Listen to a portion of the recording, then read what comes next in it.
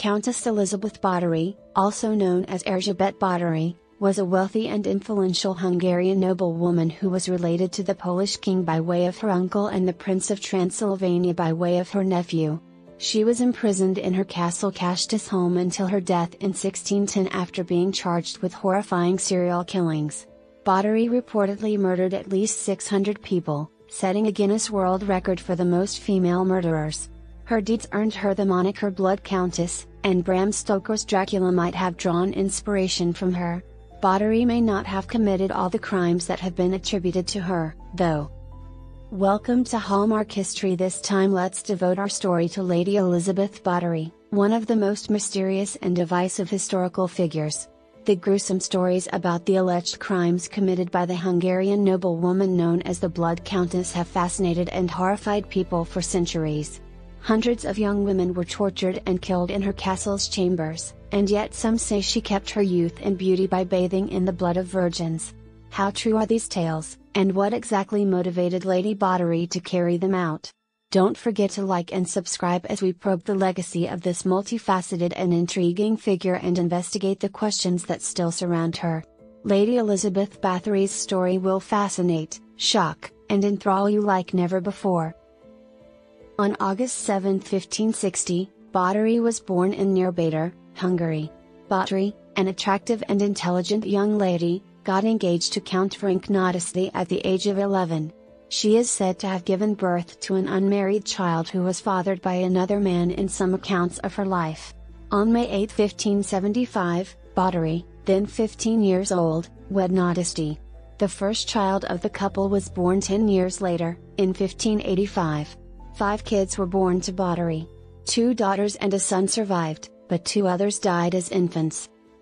Her soldier husband was frequently away fighting Ottoman Turks, so they separated for the majority of their marriage. But while they were together, he might have taught her about torture methods. Nádasdy's sizable estates were under Bathory's management when he passed away in January 1604.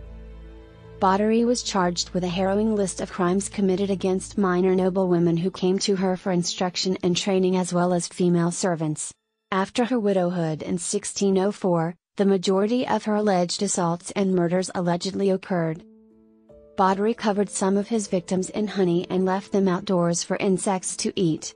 Young women might be stripped naked and coerced into lethal ice baths during the colder months of the year. Girls were occasionally tortured by Bathory by having needles inserted into their fingers, having their lips or noses cut, or being whipped with stinging nettles. She bit some victims' shoulders and breasts and burned their flesh, including their genitalia.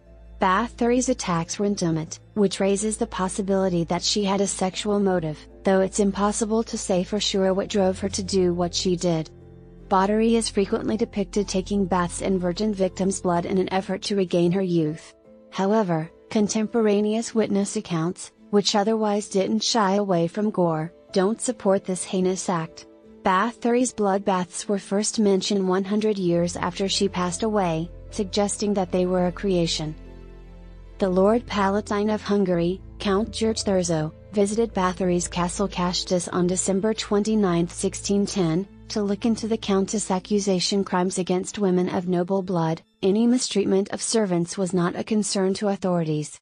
He reportedly surprised Bathory while she was torturing a victim and as a result, locked her up in her house right away. Her high status meant she would not be jailed as a common criminal. Then, 3 female and 1 male servant of Bathory were taken into custody, interrogated, and tortured. Early in January 1611, their court proceedings got underway. Even though they claimed to have buried between 36 and 51 victims, these servants still denied being responsible for the killings.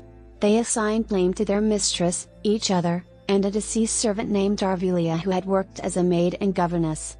The male servant and 2 of the women were given death sentences, which were swiftly executed. The 4th was not put to death right away. It is unknown what happened to her after that. Soon after, another woman who had allegedly used magic to help Bathory was also killed. Thurzo persisted in looking into the Countess after these executions.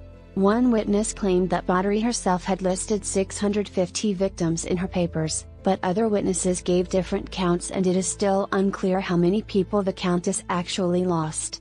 Thurzo also gathered 289 witness statements as part of his evidence. Bathory's family was prominent, so she wasn't put on trial. Instead, she lived alone in Castle Cashtas, possibly walled in, where she stayed until her death in 1614. Bathory's assets were passed to family members rather than being seized because she was not found guilty of a crime. The evidence used to convict Báthory is flawed. More than 250 of the 289 witness accounts provided only hearsay or no information at all. A court official's second-hand account of what they had learned led to the testimony that Báthory had listed 650 victims. However, the official who was allegedly in possession of this information declined to testify. Thurzo, who oversaw the entire investigation, had ties to many of the witnesses who testified against Báthory. Additionally, the torture Bathory's servants underwent renders their confessions doubtful. Why could Báthory have been the target of outside plots? Family members were able to control the wealthy widow's possessions because she was imprisoned. Her sons-in-law knew beforehand that her arrest was coming. She owed money to the Habsburg court, which they refused to pay. Additionally, Báthory might have been in danger because she backed her nephew Prince Gábor Báthory of Transylvania, who was at odds with the governing Habsburgs. Báthory might not have been completely innocent, though. A priest discussed Báthory and her husband's excessive cruelty to their servants in a letter he wrote in 1602. True accounts of Bathory's harsh treatment of members of the lower classes could have been included in the testimony against her. Even though Bathory's crimes were not against the law at the time, they still resulted in many ruined lives because Báthory was punished because it was claimed that some of her victims were noble women. On August 21, 1614, a 54-year-old Báthory was discovered dead in Castle Cashtas, located in modern-day Slovakia, where she had been detained since 1610. She was initially laid to rest in the crypt on her estate, but it's likely that her body was later moved. There is still one unanswered question about Lady Elizabeth Bathory as we wrap up our investigation into her life and legacy. Who was this mysterious and divisive figure? Who knew if she was a cold-blooded murderess or a helpless victim of her environment? There's a good chance we'll never know the whole truth about Elizabeth, but that hasn't stopped her legacy from captivating and fascinating us centuries after her death. Whatever your opinion on the Blood Countess, whether you think she was a monster or a victim who was unfairly judged, her story serves as a warning about the perils of unchecked privilege and power. It's proof that the human fascination with the macabre and mysterious is as strong as ever.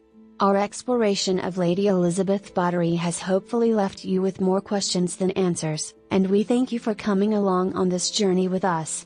Don't stop wondering, investigating, and looking for the truth. I'll see you next time.